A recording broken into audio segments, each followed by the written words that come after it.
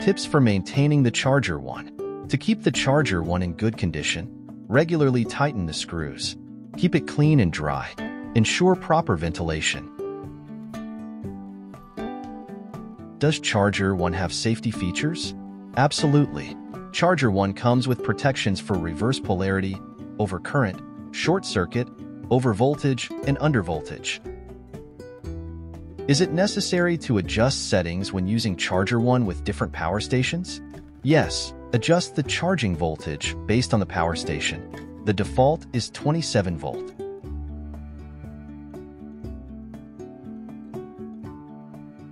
Where should the Charger 1 be placed in a car? Place it in the cabin or trunk. The cooling fan may produce noise. Is it necessary to install or hang the Charger 1 as instructed? No, you can install it however you like, as long as there is enough space for ventilation. Can the Charger 1 be installed without much car knowledge? Yes, installation is straightforward, especially with the help of our detailed instructional videos. The most challenging part might be routing the cable from the hood to the trunk. What vehicles are compatible with the Charger 1? It works with vehicles that have 12-volt or 24-volt starter batteries.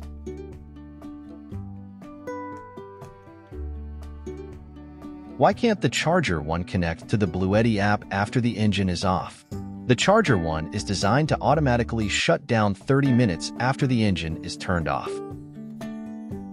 Why should the vehicle be started before using the Charger 1? Starting the vehicle ensures the car battery maintains sufficient voltage, preventing excessive drain and extending the battery's lifespan. Can the Charger 1 cause damage to the power station? No, as long as the charging voltage is set correctly for your power station. What advantages does Charger 1 have over a cigarette lighter port? A cigarette lighter port provides around 100 watt with a 12-volt battery and 200 watt with a 24-volt battery. Charger 1, however, delivers 560 watt, so it charges your power station much faster. Does the Charger 1 need to be manually turned off each time? No, the Charger 1 stays active for 30 minutes after the engine shuts off and can be controlled via the Bluetti app.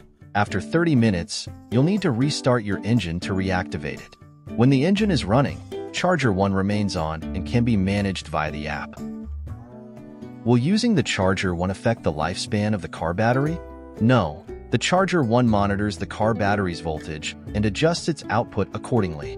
With proper maintenance, the car battery will last as long as expected. Does the Charger 1 affect fuel consumption? No. The Charger 1 uses excess power from the car's alternator to charge the power station without increasing fuel consumption.